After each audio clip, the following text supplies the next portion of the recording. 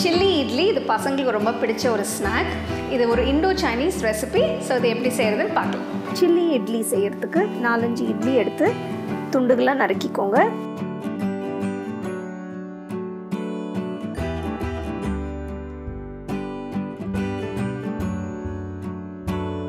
நறுக்கின இட்லி துண்டுகளை சூடான எண்ணெயில் பொரிச்சு எடுத்து தனியாக வச்சுக்கோங்க.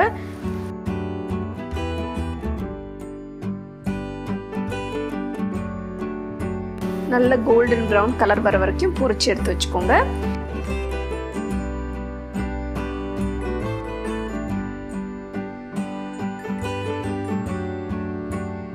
அடுத்தது ஒரு பேன்ல கொஞ்சோண்டு எண்ணெய் விட்டு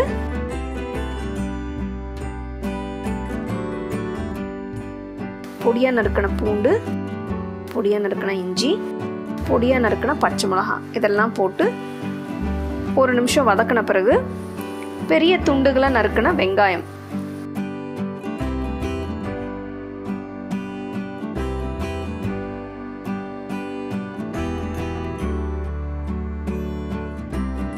பெரிய துண்டுகளை நறுக்கின பச்சை குடை மிளகாய் இதையும் சேர்த்து ஒரு 2 நிமிஷம் நல்லா வதக்கிக்கோங்க.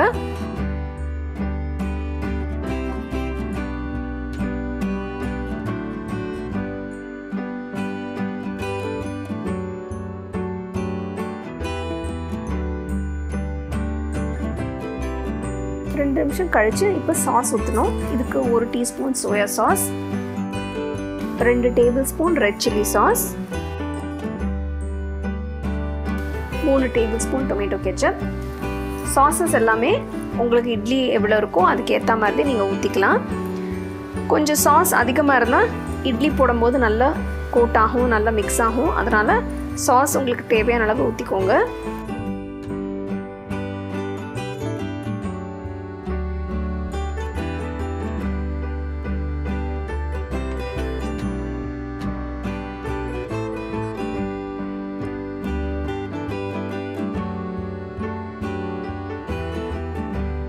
இப்போ பொரிச்ச இட்லி துண்டுகளை இதில் போட்டு நல்லா மிக்ஸ் பண்ணுங்க.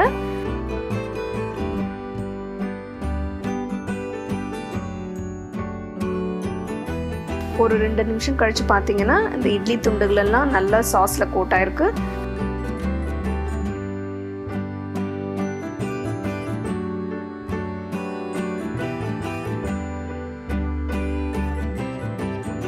கடைசியில் பொடியாக நறுக்கின வெங்காயத்தாள் இல்லைன்னா கொத்தமல்லி பொடியாக நறுக்கி போட்டுக்கலாம். சில்லி இட்லி எப்படி செய்யறதுன்னு பார்த்தோம். ரொம்ப ஈஸியும் ரொம்ப அருமையான ஒரு டிஷ். வீட்டில் எப்பயாச்சும் மிச்ச மீதி இட்லி இருந்ததுன்னா இந்த மாதிரி நீங்கள் செஞ்சு சாப்பிட்லாம். ரொம்ப சிம்பிளான ஒரு டிஷ். ஸோ கண்டிப்பாக நீங்கள் வீட்டில் ட்ரை பண்ணி பாருங்கள்.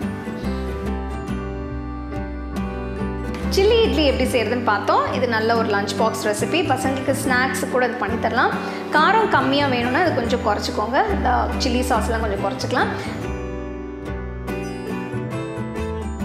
உங்களுக்கு இந்த வீடியோ பிடிச்சிருந்தா லைக் பண்ணி ஷேர் பண்ணி ஹோம் குக்கிங் தமிழுக்கு சப்ஸ்கிரைப் பண்ணுங்க.